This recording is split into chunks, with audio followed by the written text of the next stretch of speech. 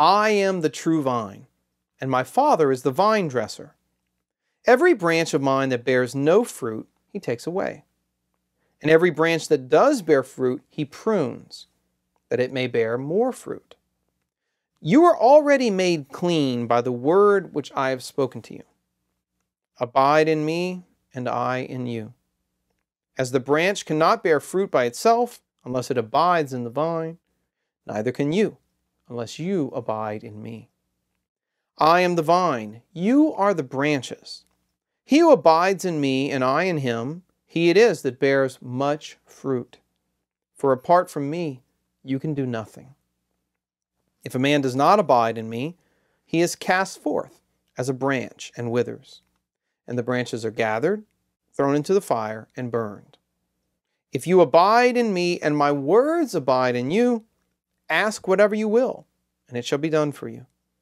By this my Father is glorified, that you bear much fruit, and so prove to be my disciples. All right, so let's stop there. There is so much going on in this passage. We could do a whole video just on these verses. But let me just highlight a few elements for you here that are important to highlight. Number one, the context. I know I said it already, but I'm going to stress it again. Jesus is making this analogy of vine and branches not just any time during his public ministry. He's doing it at the Last Supper. And the reason that is important, or one reason that is important, is because during the Last Supper, we know from the Synoptics, he actually took a chalice of wine and said, "This is my blood, the blood of the new and everlasting covenant."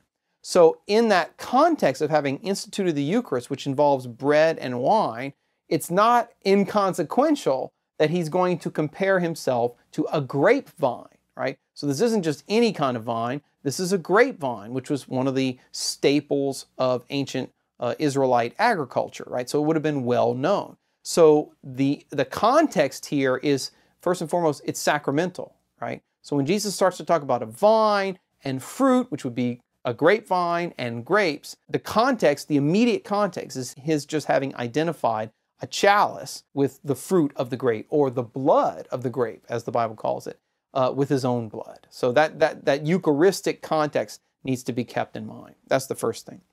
The second thing is the broader Jewish context of this analogy of the vine and the branches. Jesus did this during Passover. That's when he instituted the Last Supper. And during Passover, the Jews would pilgrimage not just into the city of Jerusalem, but they also had to go into the temple and offer sacrifice, the sacrifice of a lamb. I go through this in the book on the Jewish roots of the Eucharist in a lot more detail.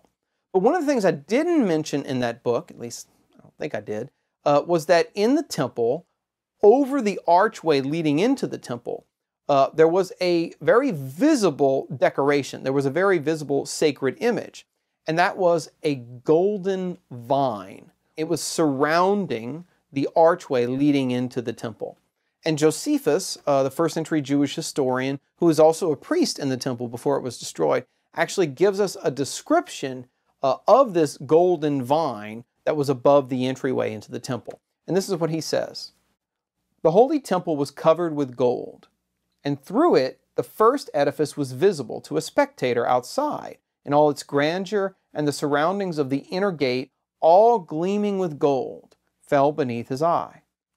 It had, moreover, above it those golden vines from which hung grape clusters as tall as a man. That's Josephus's book, The Jewish War, book 5, paragraph 207 to 211.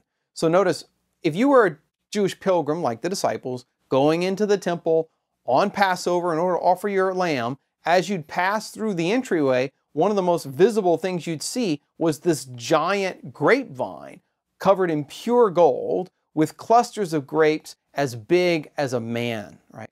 Which, by the way, is an allusion to the book of Joshua, when the Israelites entered the promised land and they saw the inhabitants of the land, the Canaanites, carrying clusters of grapes as big as a man. In other words, it was a land flowing with milk and honey. It was a land of super abundant produce, right? It was a fruitful and blessed land. So the temple here is like a little icon of the Holy Land. It's like a little icon of the Promised Land. And so a vine and its branches is something every Jew would have associated with the temple. So in that context of Passover and Last Supper, when Jesus says, I am the true vine, implicit in that adjective true is a comparison with the earthly temple in Jerusalem and with the golden vine of the Jerusalem temple, right? So what he's describing is himself as the true vine of the true temple. It's just one more instance of Jesus identifying himself as the dwelling place of God on earth and as the one whose very body was going to replace the new temple, okay? So with that in mind, keep going with the analogy. Jesus is saying he is the vine, his Father is the vine dresser, and his disciples are the branches off of the vine which are supposed to bear fruit, right? Because that's why you plant a grapevine. You want it to bear fruit. You want it to make clusters of grapes. And Jesus takes this analogy and he runs with it. It's really fascinating here to look at the different kinds of branches. So he describes here two different kinds of branches on this grapevine that he himself is. First, there are the fruitless branches, and then there are the fruitful branches. Let's look at each one. First, with regard to the fruitless branches, he says, those who do not bear fruit, right? Two things happen to them. First, they are cut off from Christ. It says here that the vine dresser takes them away because they do not abide in him. Second, they are burned. He says the branches are cut off and then they are thrown into the fire. Now, you don't have to be a biblical scholar to figure out what this symbol means, because whenever Jesus uses the imagery of fire in the Gospels, he's frequently doing it with reference to the fire of Gehenna, to the place of the damned, right? So he's saying, on the one hand, if you are a member of his body, if you're a branch and you're part of the vine, if you're one of his disciples, but you don't keep his word, you don't obey his commandments, you don't actually bear fruit, then God, the vine dresser, the Father, is going to do to you what any vine dresser would do to a branch that's not bearing fruit. He's going to cut it off and throw it into the fire, right? So if you ever gardened or tried to grow trees in an orchard, you know what this is like. For example, in my yard, I have some satsuma trees. It's a citrus tree that grows here in Louisiana very fruitfully. Especially after the winter comes, there are certain branches that are just dead, right? Or if you've got a certain branch that isn't bearing any fruit, then you're not just going to leave that branch on the tree, because it's going to sap the life out of the other branches. It's going to have a negative effect on the entire tree. So if a branch isn't bearing any fruit, what do? You cut it off, and once you cut it off, you don't keep it, right? Because it's dead. It's no longer part of the tree. You're going to take it and you're just going to dispose of it. Or as Jesus says, it'll be thrown into the fire. So Jesus is using that as an image for disciples who don't keep his commandments, for disciples who don't remain in him and who don't bear fruit. Ultimately, they'll be cut off and they'll be thrown into the fire. By contrast, there are the fruitful branches. Now notice what he says about the fruitful branches. In verse 2, he says, every branch that does bear fruit, he prunes that it may bear more fruit. All right, now that's important. What does pruning mean? How can the Father prune us? Well, if a person is gardening or working with a tree in an orchard, sometimes a branch will bear fruit, but in order to get it to bear more fruit, you will cut off some of the excess. You'll prune it, right? Anything that's not absolutely necessary, you cut off, and it gives more of the sap to the fruit so that it's able to bear more fruit. So these excess elements are cut off so that the fruit can be more plentiful. Another aspect of this branch is that it abides in the vine. It abides in the main vine. And that apart from that main vine, it can't do anything. Again, this is obvious if you've ever gardened. Let's say you're pruning your tree and you accidentally cut off a branch that was in fact good. It wasn't dry, it was fine, it was bearing fruit, but you make a mistake. And I've done this before, slip with the clippers and boom, there it goes. Well, once that branch is cut off from the vine, guess what? It's not going to bear any fruit. It's going to die, right? Because apart from the vine, apart from the trunk, it can't bear any fruit. Everything it has, all the life that it produces, all the fruit that it produces, comes from the vine itself. And so what Jesus is trying to do here is teach the disciples the principle, the necessity of remaining in Him, of abiding in Him.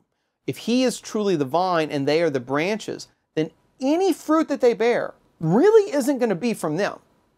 It's going to be from Him and from the Father that will prune them so that they can bear more fruit. So this is just a beautiful image here of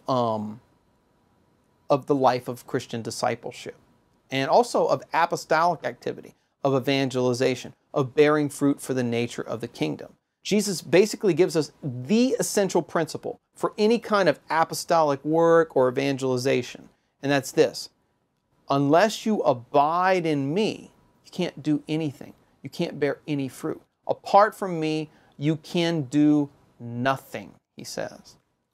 And I think that's a really important principle for anyone who is engaged in work in the church, whether it be some kind of ministry, some form of evangelization, whether it be catechism or CCD or a confirmation prep, whatever it is you teach in a Catholic school, whatever apostolic activity you might do, it's critical to realize that unless you do it in Christ, it will not bear any fruit for the kingdom of God.